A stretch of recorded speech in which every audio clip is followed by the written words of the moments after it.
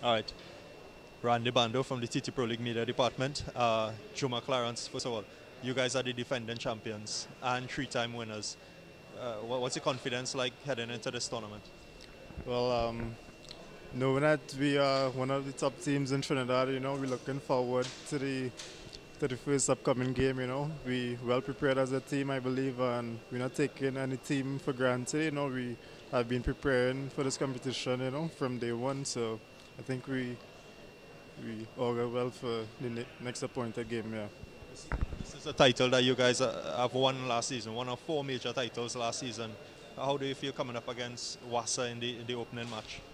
Well, I think as a team, we've been taught, not to be too cocky at the same time, but I think most of the guys will be um, well confident for this, knowing that is WASA, is not one of the best teams in Trinidad and Tobago, but we're not underestimating no teams at this competition.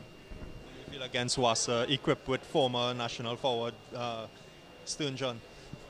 Well, he's a great player, I look, at certain things, he well prepared, his goal scoring and that kind of thing, but I don't think it's a problem for our defenders. We have some top defenders on our team. Clarence, thanks a lot and all the best.